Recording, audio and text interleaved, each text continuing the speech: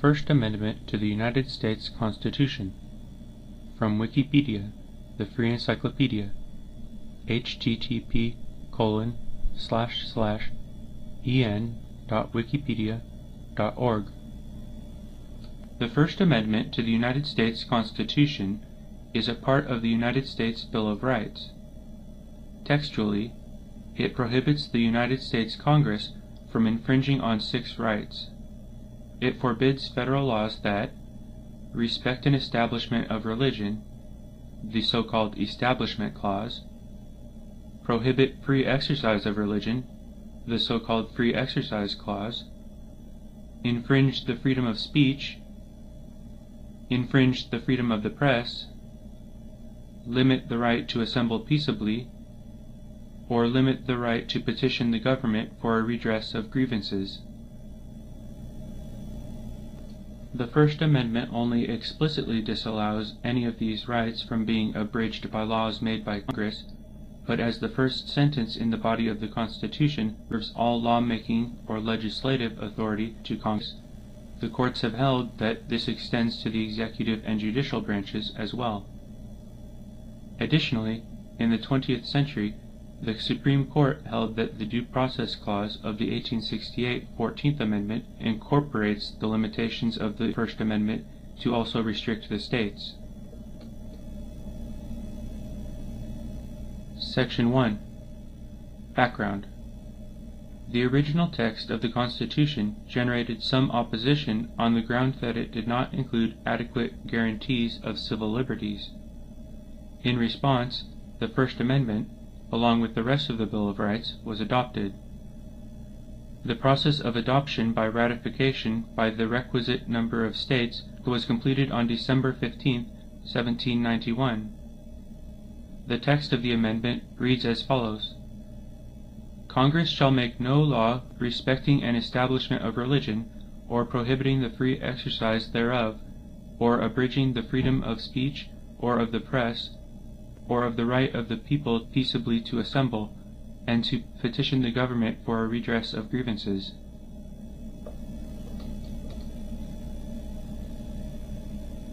Section 2. Establishment of Religion. Main Article, Establishment Clause of the First Amendment. The Establishment Clause of the First Amendment is commonly interpreted as prohibiting the establishment of a national religion by Congress, or the preference of one religion over another, or religion over non-religion. Prior to the enactment of the 14th Amendment, and for 57 years thereafter, the courts took the position that the substantive protections of the Bill of Rights did not apply to actions by state governments. Subsequently, under the incorporation doctrine, certain selected provisions were applied to states. It was not, however, until the middle and later years of the 20th century that the Supreme Court began to interpret the Establishment and Free Exercise Clauses in such a manner as to restrict substantially the promotion of religion by state governments. For example, in the Board of Education of Kiryastol Village School District v. Grumet, Justice David Souter, writing for the majority, concluded that, quote, government should not prefer one religion to another, or religion to irreligion, end quote. Section 3. Free Exercise of Religion. Main Article, Free Exercise Clause of the First Amendment. The Warren Court of the 1970s held that the Exercise Clause meant government must compel interest before passing a law that unduly burdens the practice of religion. Later court decisions retreated from this standard, permitting governmental actions which were neutral to interfere with religion, but Congress attempted to passing the Religious Freedom Restoration Act, which the Supreme Court held was inapplicable to state and local government actions, albeit applicable to federal action. Section 4. Freedom of Speech.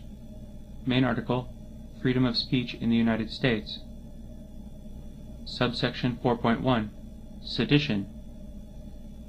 Remarkably, the Supreme Court did not consider a single case in which it was asked to strike down a federal law on the basis of the Free Speech Clause until the 20th century. The Alien and Sedition Acts of 1798 were never ruled upon by the Supreme Court, and even the leading critics of the law, Thomas Jefferson and James Madison, argued for its unconstitutionality on the basis of the 10th Amendment, not the First. After World War I, several cases involving laws limiting speech came before the Supreme Court. The Espionage Act of 1917 imposed a maximum sentence of 20 years for anyone who caused or attempted to cause, quote, insubordination, disloyalty, mutiny, or refusal of duty in the military or naval forces of the United States, end quote. Under the Act, over 2,000 prosecutions were commenced. For instance, one filmmaker was sentenced to 10 years imprisonment because his portrayal of British soldiers in a movie about the American Revolution impugned the good faith of an American ally, the United Kingdom. The Sedition Act of 1918 went even further, criminalizing disloyal, scurrilous, or abusive language against the government. The Supreme Court was first requested to strike down a law violating the Free Speech Clause in 1919. The case involved Charles Schenck, who had during the war published leaflets challenging the conscription system then in effect.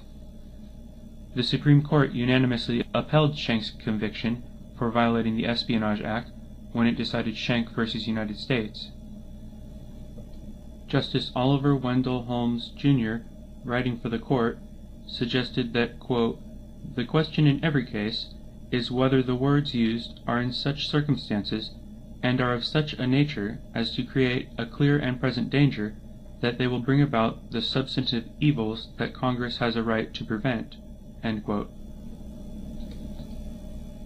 The clear and present danger test of Schenck was extended in Debs v. United States, again by Justice Holmes. The case involved a speech made by Eugene V. Debs, a political activist and socialist. Debs had not spoken any words that posed a clear and present danger to the conscription system, but a speech in which he denounced militarism was nonetheless found to be sufficient grounds for his conviction. Justice Holmes suggested that the speech had a, quote, natural tendency, end quote, to occlude the draft. Thus the Supreme Court effectively shaped the First Amendment in such a manner as to permit a multitude of restrictions on speech. Further restrictions on speech were accepted by the Supreme Court when it decided Gitlow v. New York in 1925. Writing for the majority, Justice Edward Sanford suggested that the states could punish words that, quote, by their very nature involve danger to the public peace and to the security of the state, end quote. Lawmakers were given the freedom to decide which speech would constitute a danger. Freedom of speech was influenced by anti-communism during the Cold War. In 1940, Congress replaced the Sedition Act of 1918, which had expired in 1921. The Smith Act, passed in that year, made punishable the advocacy of, quote, the propriety of overthrowing or destroying any government of the United States by force and violence, end quote. The law was mainly used as a weapon against communist leaders. The constitutionality of the act was questioned in the case Dennis v. United States. The court upheld the law in 1951 by a 6-2 vote. Chief Justice Fred M. Vinson relied on Oliver Wendell Holmes' clear and present danger test when he wrote for the majority. Vinson suggested that the doctrine did not require the government to, quote, wait until the putsch is about to be executed, the plans have been laid, and the signal is awaited, end quote, thereby broadly defining the words clear and present danger. Thus, even though there was no immediate danger posed by the Communist Party's ideas, their speech was restricted by the court. Dennis v. United States has never been explicitly overruled by the court, but future decisions have in practice reversed the case. In 1957, the court changed its interpretation of the Smith Act in deciding Yates v. United States. The Supreme Court ruled that the act was aimed at, quote, the advocacy of action, not ideas, end quote, Thus, the advocacy of abstract doctrine remains protected under the First Amendment. Only speech inciting the forcible overthrow of the government remains punishable under the Smith Act. Subsection 4.2 War Protests. The Supreme Court, under Chief Justice Earl Warren, expanded free speech protections in the 1960s, though there were exceptions. However, in 1968, the court upheld a law prohibiting the mutilation of draft cards in United States v. O'Brien. The court ruled that protesters could not burn draft cards because doing so would interfere with the, quote, smooth and efficient functioning, end quote, of the draft system. Then again, in 1971, the court found that a person could not be punished for wearing in the corridors of the Los Angeles County Courthouse a jacket reading, "Fuck the Draft," in Cohen v. California.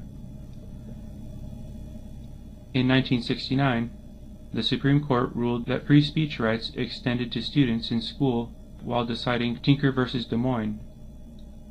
The case involved several students who were punished for wearing black armbands to protest the Vietnam War.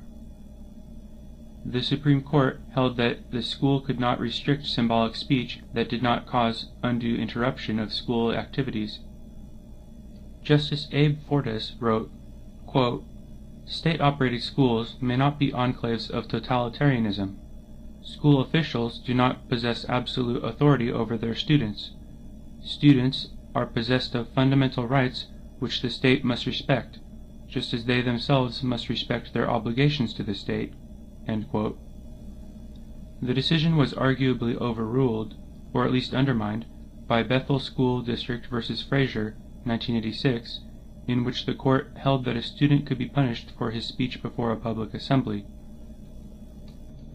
Also in 1969, the court decided the landmark Brandenburg v. Ohio, which overruled Whitney v. California, a 1927 case in which a woman was imprisoned for aiding the Communist Party. Brandenburg effectively swept away Dennis as well, casting the right to speak freely of violent action and revolution in broad terms. Quote, "Our decisions have fashioned the principle that the constitutional guarantees of free speech and free press do not permit a state to forbid or proscribe advocacy of the use of force or of law violation except where such advocacy is directed to inciting or producing imminent lawless action and is likely to incite or produce such action." End quote. Some claim that Brandenburg essentially sets forth a reworded clear and present danger test, but the accuracy of such statements is hard to judge. The court has never heard or decided a case involving seditious speech since Brandenburg was handed down. Subsection 4.4 Flag burning. The divisive issue of flag burning as a form of protest came before the Supreme Court in 1989 as it decided Texas v. Johnson. The Supreme Court reversed the conviction of Gregory Johnson for burning the flag by a vote of 5-4. Justice William J. Brennan, Jr. asserted that, quote, "If there is a bedrock principle underlying our First Amendment, it is that the government may not prohibit the expression of an idea simply because society finds the idea offensive or disagreeable." End quote. Many in Congress vilified the decision of the court. The House unanimously passed a resolution denouncing the court. The Senate did the same with only 3 dissents. Congress passed a federal law banning flag burning, but the Supreme Court struck it down as well in United States v. Eichmann, 1990. Many attempts have been made to amend the Constitution to allow Congress to prohibit the desecration of the flag. Since 1995, the flag-burning amendment has consistently mustered sufficient votes to pass the House of Representatives, but not in the Senate. In 2000, the Senate voted 63 to 37 in favor of the amendment, which fell 4 votes short of the requisite 2/3 majority. Subsection 4.5 Obscenity. The federal government and the states have long been permitted to restrict obscene or pornographic speech. While obscene speech generally has no protection under the First Amendment, pornography is subject to little regulation. The exact definition of obscenity and pornography, however, has changed over time. When it decided Rosen v. United States in 1896, the Supreme Court adopted the same obscenity standard as had been articulated in a famous British case, Regina v. Hicklin. The Hicklin standard defined material as obscene if it tended, quote, to deprave or corrupt those whose minds are open to such immoral influences and into whose hands a publication of this sort may fall, end quote. Thus, the standards of the most sensitive members of the community were the standards for obscenity. In 1957, the court ruled in Roth v. United States that the Hicklin test was inappropriate. Instead, the Roth test for obscenity was, quote, whether to the average person, applying contemporary community standards, the dominant theme of the material, taken as a whole, appeals to the prurient interest, end quote. The Roth test was expanded when the court decided Miller v. California in 1973. Under the Miller test, a work is obscene if it would be found appealing to the prurient interest by an average person applying contemporary community standards, depicts sexual conduct in a patently offensive way, and has no serious literary, artistic, political, or scientific value. Note that community standards, not national standards, are applied as to whether the material appeals to the prurient interest. Thus, the material may be deemed obscene in one locality but not in another. National standards, however, are applied as to whether the material is of value. Child pornography is not subject to the Miller test, as the Supreme Court decided in 1982. The court felt that the government's interest in protecting children from abuse was paramount. Yet, personal possession of obscene material in the home may not be prohibited by law. In writing for the court in the case of Stanley v. Georgia, Justice Thurgood Marshall wrote, quote, if the First Amendment means anything, it means that a state has no business telling a man sitting in his own house what books he may read or what films he may watch, end quote. It is not, however, unconstitutional for the government to prevent the mailing or sale of obscene items, though they may be viewed only in private. Ashcroft v. Free Speech Coalition, 2002, further upholds these rights by invalidating the 1996 Child Pornography Prevention Act, holding that, quote, banning the depiction of pornographic images of children, including computer-generated images, was overly broad and unconstitutional under the First Amendment, end quote. Justice Anthony M. Kennedy wrote, quote, First Amendment freedoms are most in danger when the government seeks to control thought or to justify its laws for that impermissible end. The right to think is the beginning of freedom, and speech must be protected from the government because speech is the beginning of thought, end quote.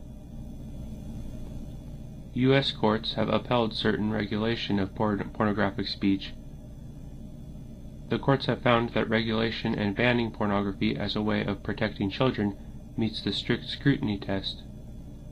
A zoning regulation, which restricts where pornography can be viewed, is valid if the purpose for the statute is based on secondary efforts. The zoning may not be related to the suppression of the pornographic content, and the statute makes other ways of viewing the content. Subsection 4.5. Libel, slander, and private action. The American prohibition on defamatory speech, slander, and publications, libel, traces its origins to English law. The nature of defamation law was vitally changed by the Supreme Court in 1964 while deciding New York Times Company v. Sullivan. The New York Times had published an advertisement indicating that officials in Montgomery, Alabama, had acted violently in suppressing the protests of African Americans during the Civil Rights Movement. The Montgomery Police Commissioner, L.B. Sullivan, sued the Times for libel on the grounds that the advertisement damaged his reputation. The Supreme Court unanimously overruled the $500,000 judgment against the Times. Justice William J. Brennan suggested that public officials may sue for libel only if the publisher published the statements in question with, quote, actual malice, end quote, a difficult standard to meet. The actual malice standard applies to both public officials and public figures, including celebrities. Though the details vary from state to state, private individuals normally need only to prove negligence on the part of the defendant. In Greenbelt Cooperative Publishing Association Incorporated v. Bresler, 398 U.S. 6, 1970, the Supreme Court ruled that an article which quoted a visitor to a city council meeting who didn't like Bresler's aggressive stance in negotiating with the city as blackmail to not be libelous, since nobody could believe anyone was claiming that Bresler had committed a crime, and that the statement was essentially hyperbole, i.e. obviously an opinion. As the Supreme Court again ruled in Gertz v. Robert Welch Incorporated, 1974, opinions cannot be considered defamatory. It is thus permissible to suggest, for instance, that a lawyer is a bad one, but not permissible to declare that the lawyer is ignorant of the law. The former constitutes a statement of values, but the latter is a statement alleging a fact. More recently, in Milkovich v. Lorraine Journal Company, 497 U.S. 1, 1990, the Supreme Court backed off from the protection of opinion announced in Gertz. The court in Milkovich specifically held that there is no wholesale exemption from defamation law for statements labeled opinion, but instead that a statement must be provably false, falsifiable, before it can be the subject of a libel suit. In 1988, Hustler Magazine v. Falwell extended the actual malice standard to intentional infliction of emotional distress in a ruling which protected a parodic caricature. In the ruling, actual malice was described as, quote, knowledge that the statement was false, or with reckless disregard as to whether or not it was true, end quote. Ordinarily, the First Amendment only applies to prohibit direct government censorship. The protection from libel suits recognizes that the power of the state is needed to enforce a libel judgment between private persons. The Supreme Court's scrutiny of defamation suits is thus sometimes considered part of a broader trend in U.S. jurisprudence away from the strict state action requirement and into the application of First Amendment principles when private actors invoke state power. Likewise, the Noerr-Pennington doctrine is a rule of law that often prohibits the application of antitrust law to statements made by competitors before public bodies. For instance, a monopolist may freely go before the city council and urge the denial of its competitor's building permit without being subject to the Sherman Act liability. This principle is being applied to litigation outside the antitrust context, including state tort suits for intentional interference with business relations and so-called SLAPP suits.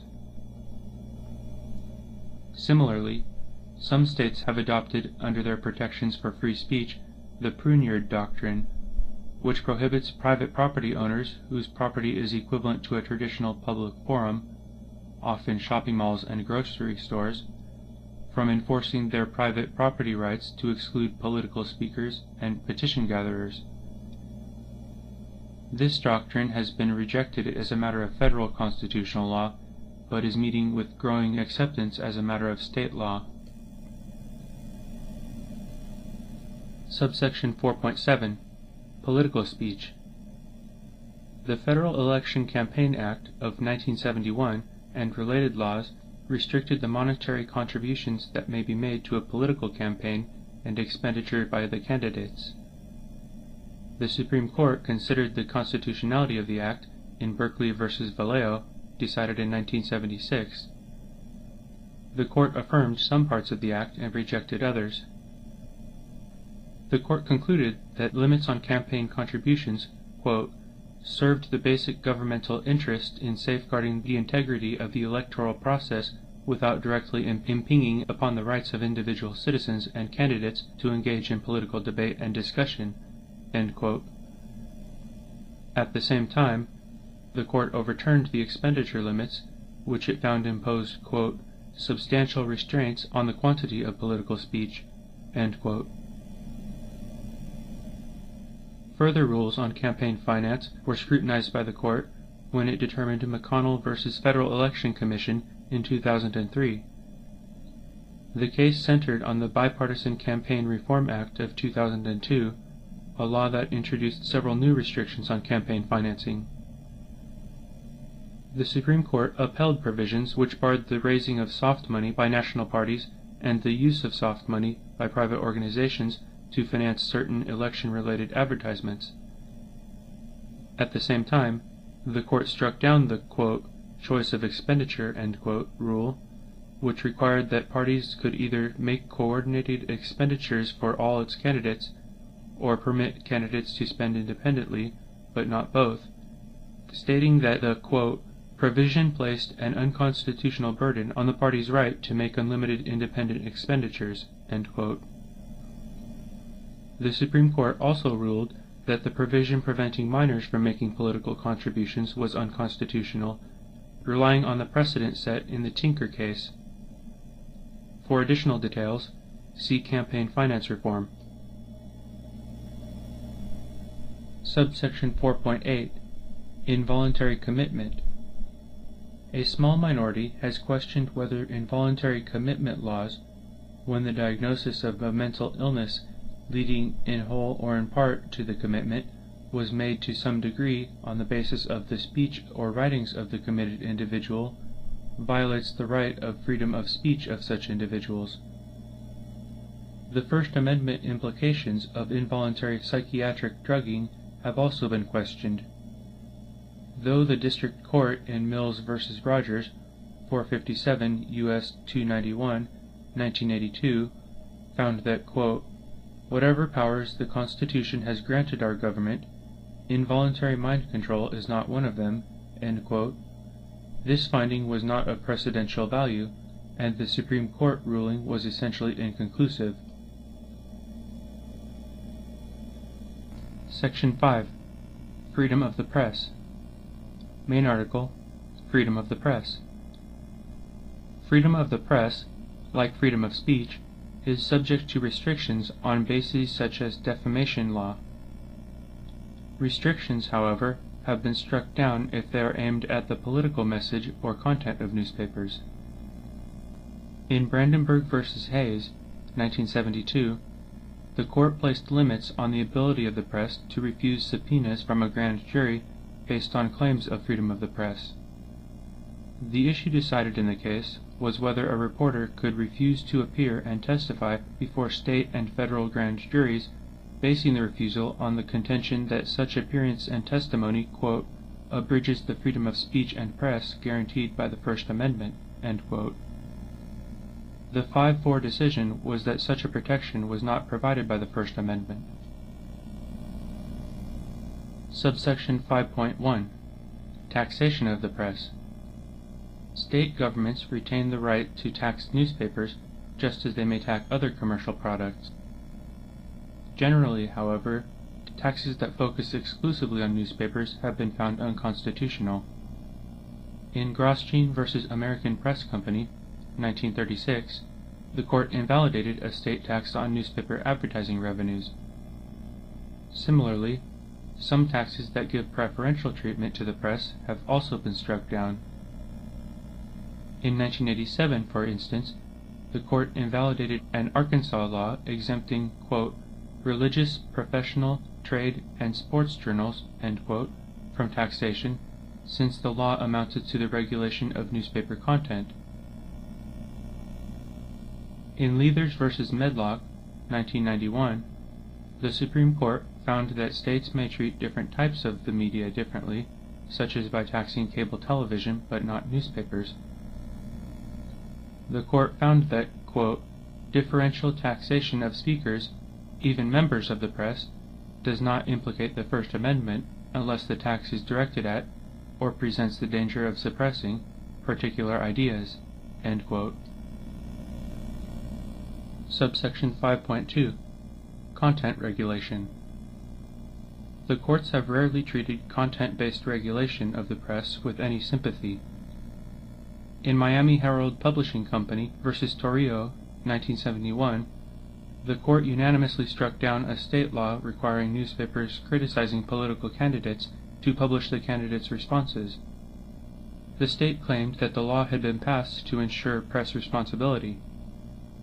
Finding that only freedom and not press responsibility is mandated by the First Amendment, the Supreme Court ruled that the government may not force newspapers to publish that which they do not desire to publish. Content-based regulation of television and radio, however, has been sustained by the Supreme Court in various cases. Since there are a limited number of frequencies for non-cable television and radio stations, the government licenses them to various companies. The Supreme Court, however, has ruled that the problem of scarcity does not permit the raising of a First Amendment issue. The government may restrain broadcasters, but only on a content-neutral basis. Section 6. Petition and Assembly. Main article: Freedom of Assembly. The right to petition the government has been interpreted as extending to petitions of all three branches: the Congress, the executive, and the judiciary. The Supreme Court has interpreted redress of grievances broadly. Thus it is possible for one to request the government to exercise its powers in furtherance of the general public good. However, a few times Congress has directly limited the right to petition. During the 1790s, Congress passed the Alien and Sedition Acts, punishing opponents of the Federalist Party. The Supreme Court never ruled on the matter. In 1835, the House of Representatives adopted the gag rule, barring abolitionist petitions calling for the end of slavery. The Supreme Court did not hear a case related to the rule, which was in any event abolished in 1844. During World War I, individuals petitioning for the repeal of sedition and espionage laws, see above, were punished. Again, the Supreme Court did not rule on the matter. The right of assembly was originally closely tied to the right to petition. One significant case involving the two rights was United States versus Creekshank, 1876. There, the Supreme Court held that citizens may, quote, assemble for the purpose of petitioning Congress for a redress of grievances, end quote. Essentially, it was held that the right to assemble was secondary, while the right to petition was primary. Later cases, however, have expanded the meaning of the right to assembly. Haag versus CIO, 1939, for instance, refers to the right to assemble for the, quote, communication of views on national questions, end quote, and for, quote, disseminating information, end quote. Section 7. International Significance. Most provisions of the United States Bill of Rights are based on the English Bill of Rights of 1689 and on other aspects of English law. The English Bill of Rights, however, does not include many of the protections found in the First Amendment. For example, while the First Amendment guarantees freedom of speech to the general populace, the English Bill of Rights only protects, quote, freedom of speech and debate or proceedings in Parliament, end quote. The Declaration of the Rights of Man and of the Citizen, a French revolutionary document passed only weeks before Congress proposed the Bill of Rights, contains certain guarantees that are similar to the First Amendment. For instance, it suggests that, quote, every citizen may, accordingly, speak, write, and print with freedom, end quote. Freedom of speech in the United States is more extensive than in nearly any other nation in the world. While the First Amendment does not explicitly set restrictions on freedom of speech, other similar declarations of rights sometimes do so.